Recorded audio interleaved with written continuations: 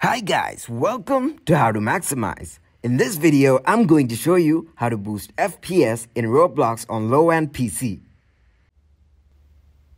First, open your browser and then go to roblox.com. Now, click on the search icon of your PC on the bottom left. Now search for Task Manager on your computer and then open it. Now locate Roblox game from Task Manager. After you find the game, click on it. Then go to More Details.